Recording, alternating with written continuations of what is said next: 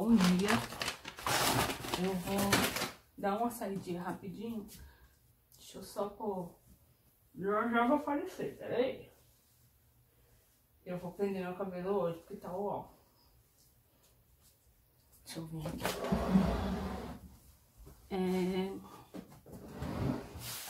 Pronto. Olha que... Gente, minha pele tá muito seca.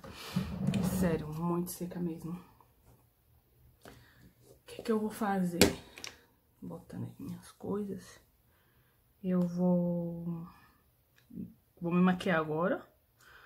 Eu vou gravar um vídeo das comprinhas que eu fiz lá no Outlet. Não mostrei o batom pra vocês, né, que eu comprei.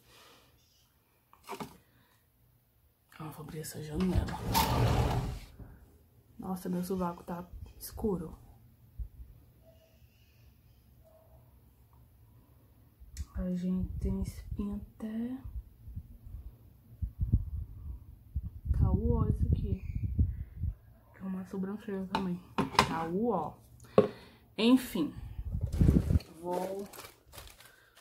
Não vou passar o tônico da... gente, vocês já sabem, né, o que eu vou fazer. Então, preciso mostrar pra vocês o batom, né, que eu usei ontem. Que é o da Revlon. É o Red Kathleen. Ele é cremoso. Tá dentro da minha bolsa, já vou pegar. Tá nascendo uma espinha aqui também. Gente, esse mês não sei o que tá acontecendo. Não sei. Tá terrível. Olha, tá cheio de manchinha de espinha, ó. Eu não tenho isso. E daí tá terrível. O que eu vou fazer é esfoliar muito bem a pele.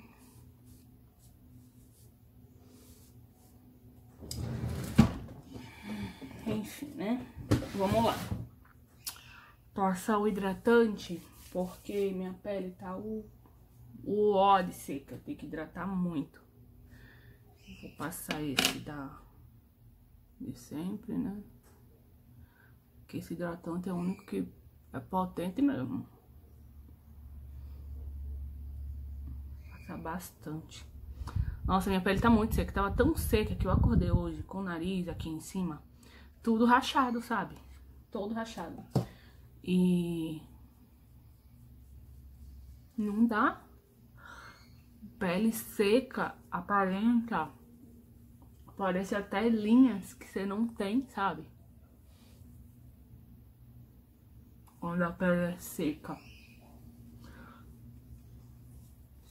Então tem que hidratar muito essa pele aqui. Aí eu espero dar uma sentada. Esse hidratante, ele é bem potente, mas ele...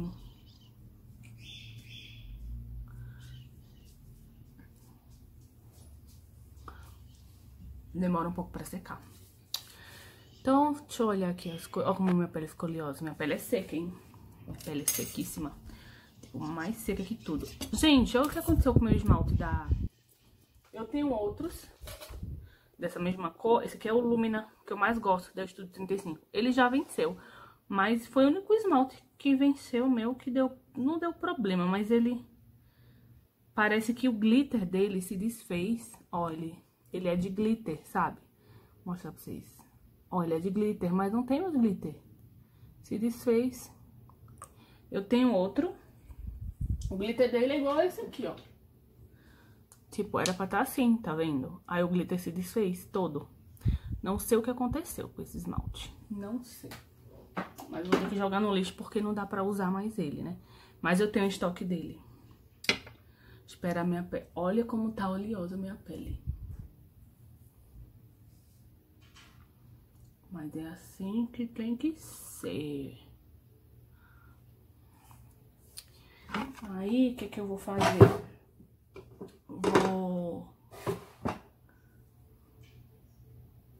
Vou lavar meu cabelo hoje, mas só depois do almoço, sabe? Outra coisa que eu também queria falar pra vocês. Eu tô voltei a usar essa manteiga da Avon. Tipo, ela venceu há 1000 anos atrás. Mas eu tinha muito dó de usar ela. E eu tenho, inclusive, estoque. Tenho mais uma dessa, aliás. No estoque, mais uma. Gente, é uma manteiga muito boa, é de baunilha. Eu vou usar ela agora.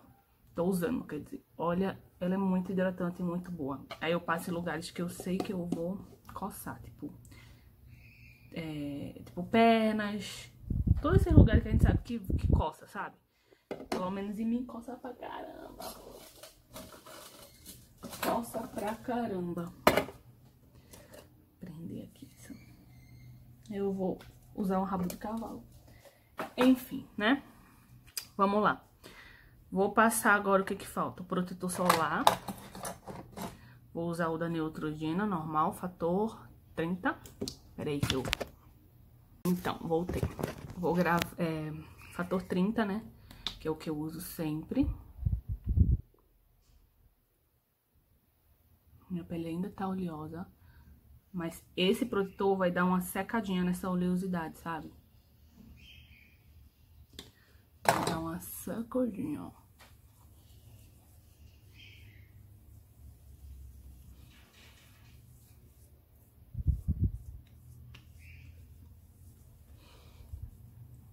Aí eu passo bem. Preciso também esfoliar mais. Eu tô muito desleixada em relação à esfoliação da pele. Minha pele tava muito boa quando eu tava esfoliando todos os dias. E eu vou menstruar, então. Por isso que também a culpa também um pouco disso é a menstruação. Vou usar a base sempre, né? A da Revlon com a Fit Me.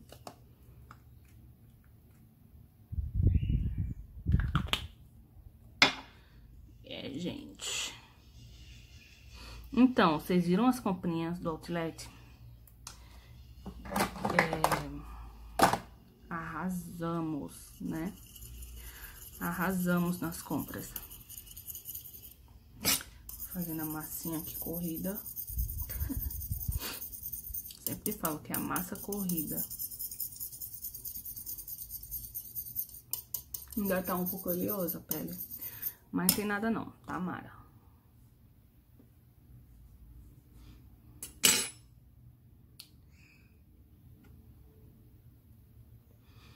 Ó, já vai dar uma...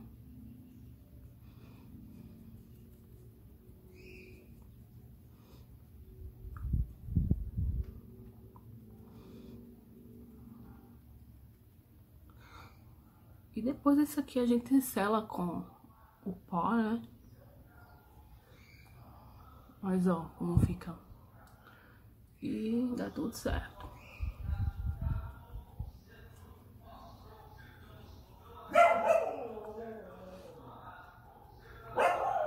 Tá vendo o carro do concerto?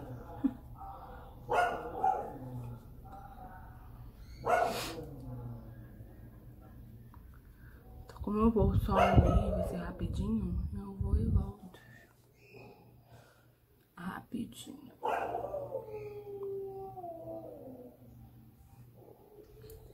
Aí eu passo um pouquinho mais, né, do que sobrou. Porque eu passo, tipo, pouquíssima base, sabe? Eu vejo pessoas que passam muita, nossa. Assim, eu não consigo. Eu gosto de uma pele bem feita, mas eu não consigo passar, tipo, muita base, sabe? Gente, que isso?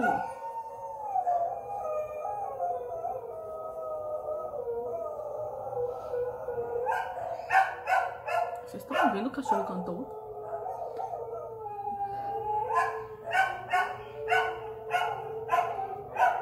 Vai passar aqui. Nossa, já deu uma pirada. Agora deu, gente. Agora deu. Sinfonia. Sinfonia.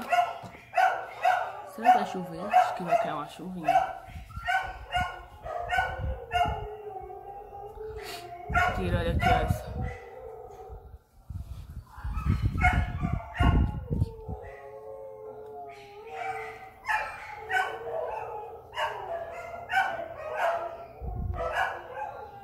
Ó. Daí agora eu vou passar o corretivo. Gente, esse cachorrada tá difícil hoje, hein? Lembrando, gente, que isso não é sempre. Vocês sabem aqui no vlog que não é sempre que eu faço isso aqui, não, né? Eu, geralmente, em casa, se eu não vou gravar vídeo, eu só passo o protetor.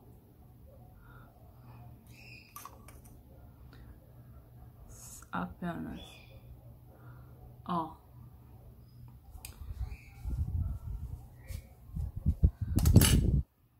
Tô usando o corretivo da Bruna.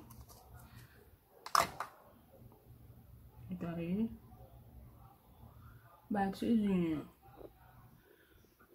Eu vou tentar gravar agora, antes de sair.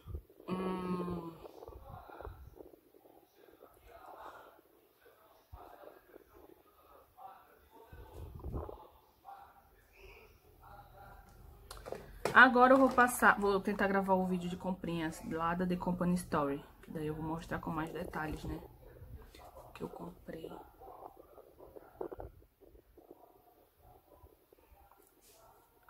Ó, esse aqui que eu tô passando é um pó matificante de corretivo da Arc.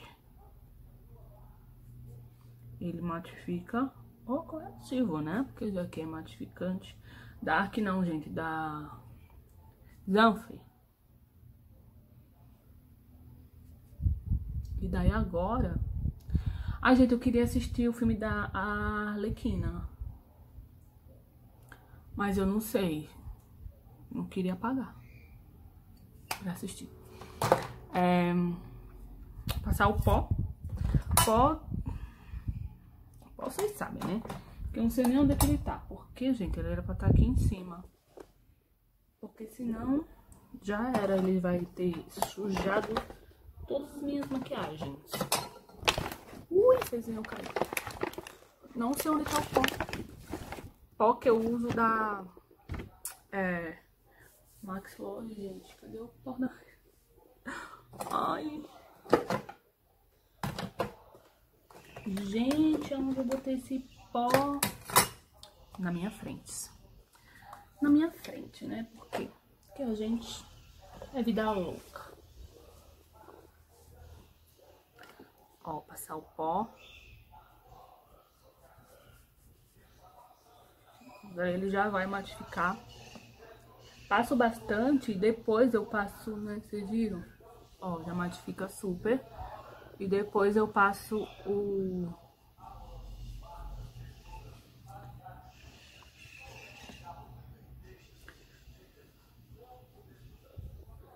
Passo o soro.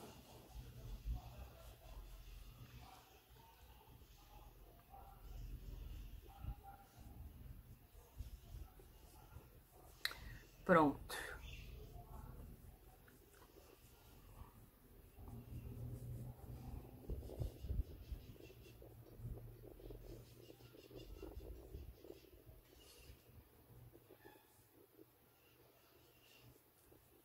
Gente, eu tenho uma entradinha aqui do contorno, ó, meio que já feita, ó, tá vendo? Essa entradinha. Eu adoro. Ui! Não caiam. Deixa eu tentar colocar vocês aqui em cima. Da outra vez eu consegui. Não late, cachorrinho. Aqui. Fica melhor, não? Mesmo que vocês meio pra cima, muito pra cima, fica melhor. Pra vocês verem a maquiagem. Porque de lado você vê que tudo é ângulo e sol. Aí agora eu vou passar o contorno.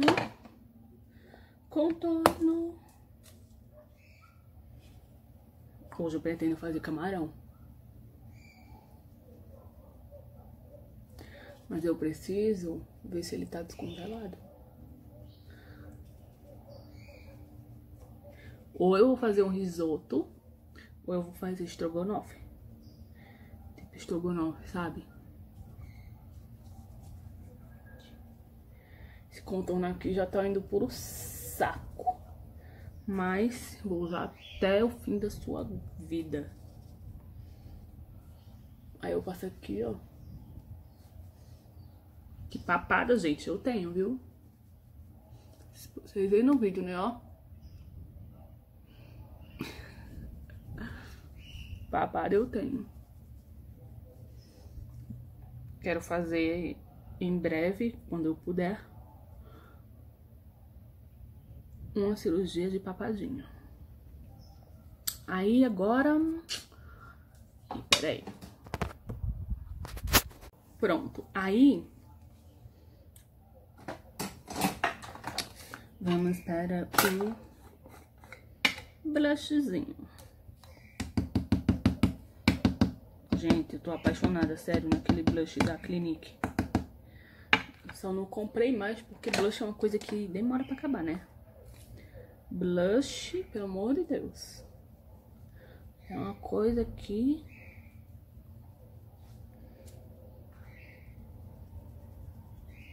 o bicho demora. Eu gosto desse da Avon, mas ele não vende mais, né? Também tenho há 1000 anos atrás.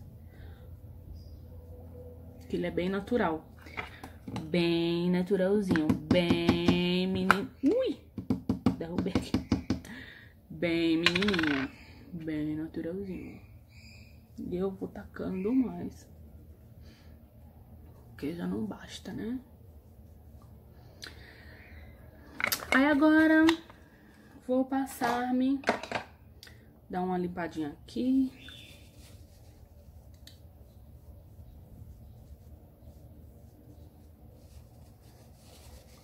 Depois eu vou fazer um vídeo usando os produtos da novos.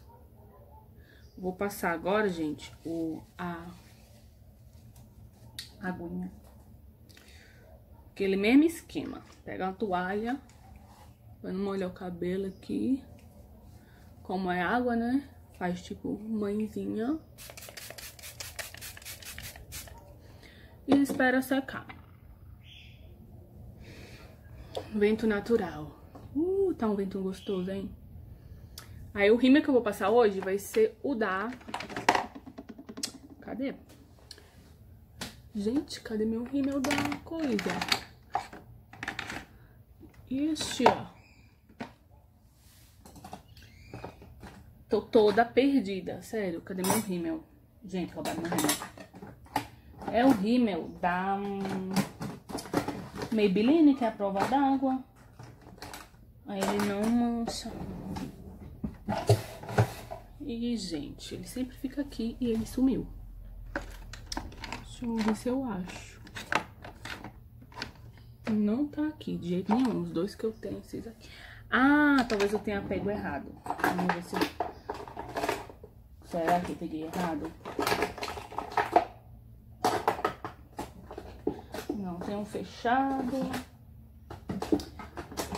Perdi meu rímel da Maybelline. Hoje ou eu tô cega, né? Como sempre. Ou tô cega. Esse daqui, que não tem nada. Aqui também não tem nada. E, gente, tá por aí, perdido. Vou passar, então... deixa eu ver um rímel que é mais provinha d'água. Esse aqui não é.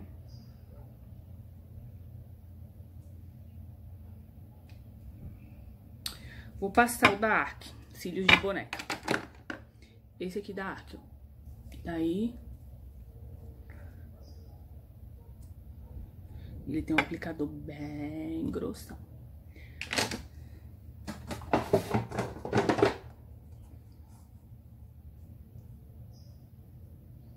Meu espelhinho tá lá.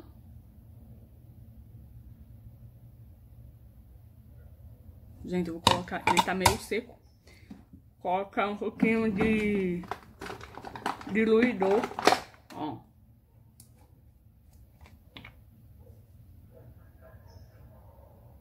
Coloquei 3 gotas de diluidor. Dá uma amolecida que ele tá bem seco.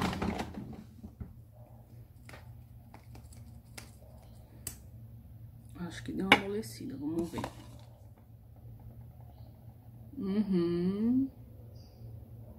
Já melhorou.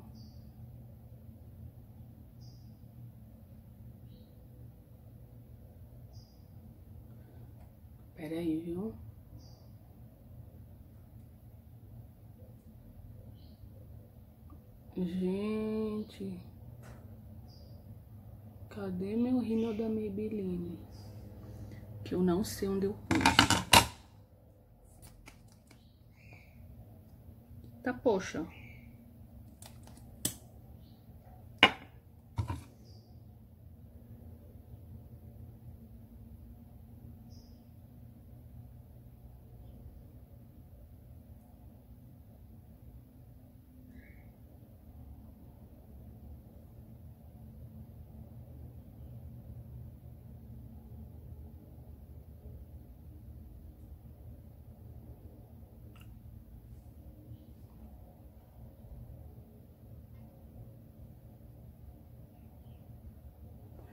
Esse aplicador parece com o da Boca Rosa.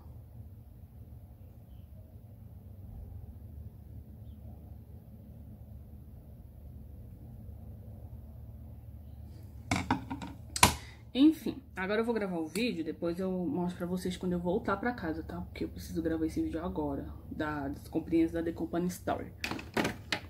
Acabei de gravar o vídeo das comprinhas da The Company Store e preciso até falar com as meninas lá.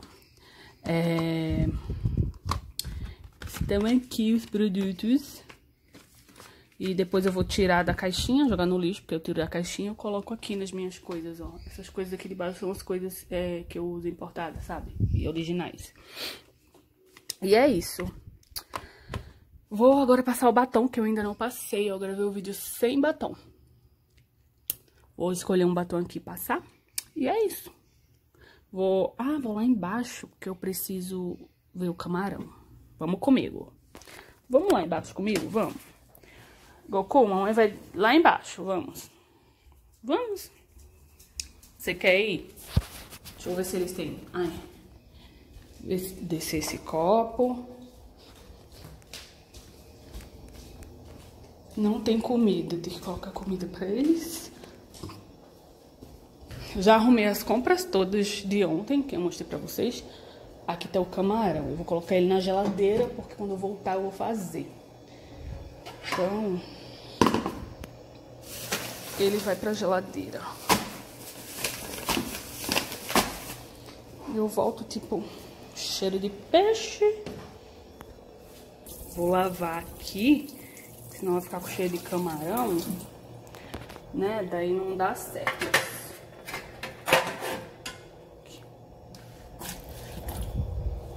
Aí, o que é que eu vou fazer agora? Colocar comida pra eles, subir meu tênis, colocar... Já tem comida ali, mas vou colocar pro Goku.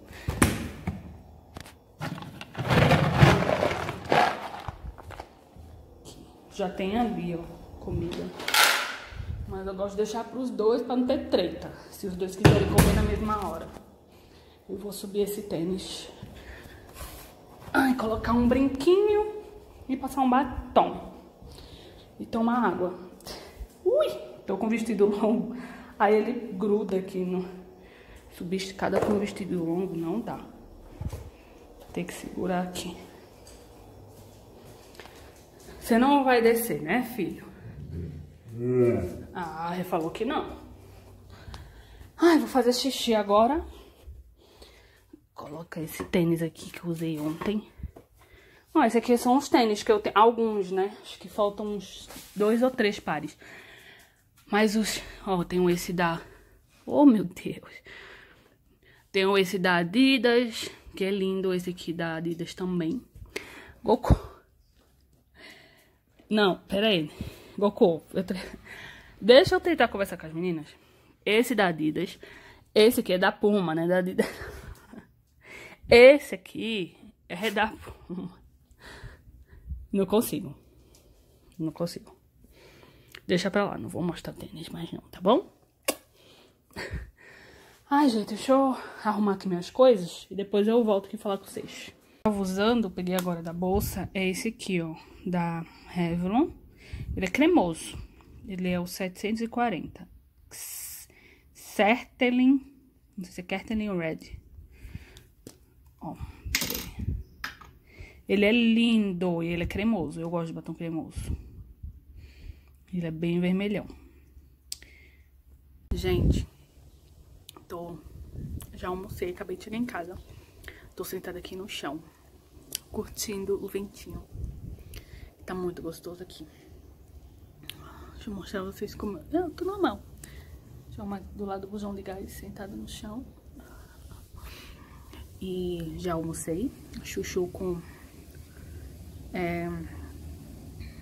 chuchu com queijo, gente. Com frango. E agora eu vou... Eu coloquei... Vocês já comeram amendoim cozido que vem da praia? Eu falei pra você... Eu falei no vídeo, né, de... Nossa, olha isso. Gente... Essa máscara da Ark não durou. Eu sei que ela não é prova d'água, mas pelo menos pra durar um pouquinho ela deveria, né? Enfim. Aí eu coloquei na panela de pressão o amendoim cru, né? Com casca. Coloquei muito sal e deixei pra cozinhar. Vou deixar mais ou menos 1 hora. Depois da pressão. Aí agora eu peguei um copinho de lactobacilos, que eu comprei, também mostrei pra vocês no vídeo de compras de mercado. E tô aqui sentada olhando o tempo. Tem que cortar a grama, vendo o que eu vou fazer. Mas é isso. Já já eu vou subir pra arrumar minhas coisas lá no closet, as coisas do vídeo que eu gravei. Vou lavar meu cabelo hoje, porque ele tá podre. Me dei de alguma coisa ó, aqui branca, não sei o que é. Vou fazer as unhas hoje também, ó. Porque também estão podres. De feinhas. Mas é isso. Tô aqui sentada, vou olhar a internet, as coisas. Apagar, esvaziar algumas coisas do celular. Mas é isso. Lá vai eu me maquiar de novo. Eu acabei de tirar aquela maquiagem porque eu borrei o rímel, ele não é a prova d'água, e daí manchou. Então eu vou tirar só essa... Ó, ele tá manchado aqui embaixo também. Então tá ó. Ó o preto que tá saindo. Esse aqui é lenço demaquilante, tá? Então eu tô tentando tirar esse rímel. Já saiu, sabe? Mas manchou aqui embaixo. Eu vou agora no mercado. De novo. Que eu vou em outro pra comprar uns legumes. Porque lá é sempre mais barato, sabe? Não lavei o cabelo ainda. Vou lavar ele hoje. Olha como ele tá oleoso. Gente, eu passei aquele bendito negócio da 3CM, sabe? Calma aí. Então, passei aquele negócio da 3CM. Parece que ele deixa o meu cabelo muito oleoso. Meu cabelo não é oleoso. Não é. Enfim. Vou botar aqui uma roupa. Já venho me maquiar de novo com vocês. Passei esse batom aqui. E passei só um protetor solar com cor. Fator 60 da Neutrogena. E esse batom aqui, que é um batom, deu um borradinho aqui, é um batom em lápis da Eudora, tá? Esse aqui é o nude de todo dia, nude de todo dia. E ficou assim. Aí eu vou lá, deixa eu passar mais um pouquinho aqui. Eu vou lá vou lá pra frente, porque minha carona já está chegando, né? Já está. Eu vou lá na frente. Ó, tô indo, eu tô indo, deixa eu fechar aqui no mercado, que sempre tem fruta mais barato. Hoje tem algumas frutas lá no Covabra mais barato. Tomate.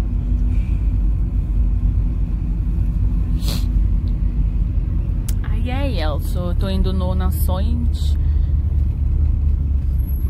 porque lá é sempre mais barato.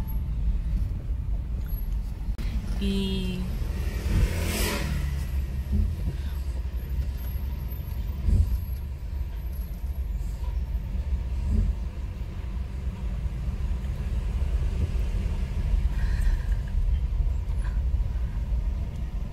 baixo pra cima eu não sou tão legal. Por causa da minha papada. Acabei de sair do mercado. Aí, cheguei em casa, eu mostro que eu comprei. Mas eu quero mostrar. Olha o achado do dia. E eu achei mesmo, porque não tinha mais lá onde tava o preço. Esse sabonete da Neutrogena, né? Achei, tipo, do nada. E foi... Ai, tá tremendo o meu tom. Foi 5 e quanto? 5,90, né? 5,69. 5. Eu falei, nossa, gente, se eu achar mais uns 20, eu vou levar uns 20. Porque isso aqui, você sabe que é caríssimo. Aí foi 5,69. Mas chegar em casa eu mostro o que eu comprei. Mas foi mais coisa de fruta e verdura e o que mais? E negócio de cheirinho. Tem um da Frozen, um azul escuro. Nossa, o brucutu fechou do ovo, só porque eu tava com desejo. Esse restaurante ali tem uma batata que é do tamanho do universo e custa, acho que é 23, né? Por aí. Ela é tipo muito grande. A gente nunca, hoje em dia a gente não consegue não comer aquela batata. Mas é isso, aí eu tô voltando pra casa agora. São 5 para as 7. E vou... Eu não fiz o camarão. Tu não vai jantar, né? Se for camarão, vou, né? Estrogonofe? Lógico que vou. Não, pronto, vou.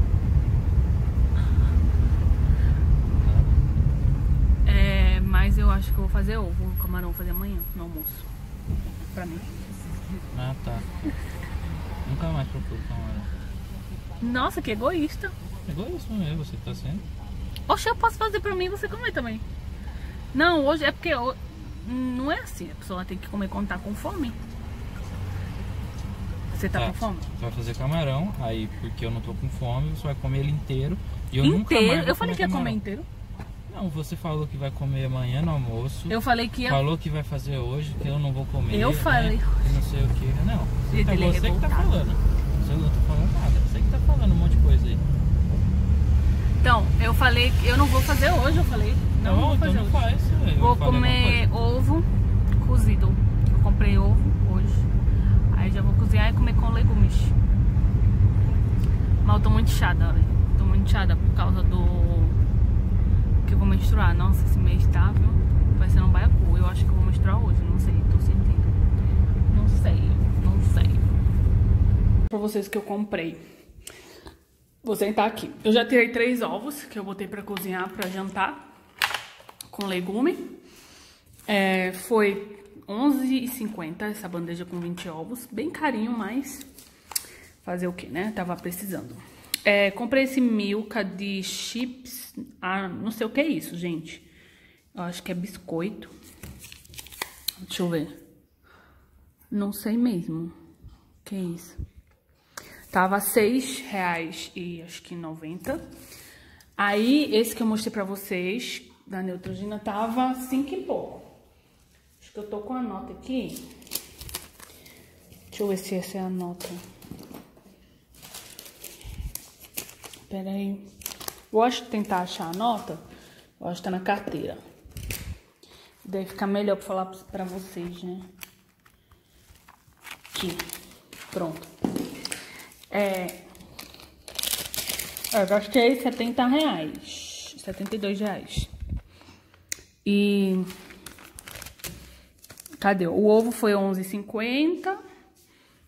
O chocolate foi aqui, R$6,96. Aí eu comprei isso aqui. Que é... gente, isso aqui eu acho que é edição limitada.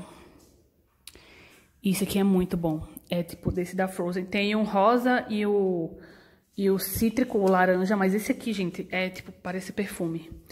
E daí eu comprei mais um, já tenho um. Vou guardar esse de estoque. E esse aroma é rosa e maçã. Também é muito bom. Esse tava R$9,99 e esse aqui tava 7... deixa eu ver. R$7,98. Aí comprei uma abóbora inteira, que eu já vou fazer ela amanhã. Essa aqui é a abóbora cabute, sei lá como é que chama essa abóbora. Deixa eu ver se tem aqui. Cabucha. E eu paguei nela inteira R$1,85, nessa abóbora inteira. Nossa, eu vou comer muito, eu amo abóbora. Comprei 2 massas de pastel. Foi R$2,60 e pouco. Cadê? R$2,89. Aí comprei esse mamão inteiro. Foi R$4,26, esse mamão gigantão, ele tá. Essas 2 coisas de mortadela cerati, que foi... tava R$9,90 o quilo, R$1,49, R$1,41. Coentro, que eu amo, foi R$3,80. Esse casa... Eu sempre uso o Ajax, mas esse tava baratinho e o perfume é muito bom. Vamos ver se o cheiro fica. Foi R$2,99 cada um. Cenoura. Não me lembro que foi em outro mercado. E mais um vinagre. E tomates. Foi isso aqui que eu comprei. Tem umas coisas, gente, porque eu gastei R$70. Foi só isso. Deixa eu ver aqui. Foi só isso mesmo. Ó, o gel de limpeza foi R$5,96. Foi só isso. Aí amanhã a carne vai ter em promoção. Aí eu vou comprar pra já deixar de estoque, né? Mas foi isso. E eu fiz também isso aqui, ó. É amendoim cozido. Deixa eu pegar. Essa lista é ruim. Ó, amendoim cozido. E aqui é costela, que eu vou fazer costela com barbecue. E eu amo amendoim cozido, é muito bom. Gente, eu já tirei as coisas da mesa, arrumei. Aí isso aqui tem que ir pro lixo. Aquela lâmpada. O que você quer? Qual que comidinha possível? Aí, eu mostrei que eu cozinhei um amendoim, né? Mas nas receitas... Fala que é 40 minutos, mas não é 40 minutos, não. Põe água aqui pra eles. Aí, tipo, ficou 1h30. E ainda, pra ficar mais molinho, acho que... E foi, daria umas meia hora. Aí eu vou levar um pouquinho lá pra cima pra comer. E é isso. Eu já lavei o prato. Aí eu botei o... coisa pra... vou botar isso aqui pra lavar. Tá, pode. Já tá... Aí é isso. Eu vou subir. Porque... vou assistir umas coisas. Deixa eu virar a câmera. Lavei o cabelo. E eu vou... Deixa eu ligar a luz. Ih, gente, tá sujo. Vou encher ali minha garrafa de água. E eu usei já o sabonete da Neutrogena, porque como ele vai vir ser mais recente, aí eu coloquei ele pra uso. Minha garrafa tá aqui. E amanhã tem um monte de coisa pra fazer. Tomei banho, lavei o cabelo.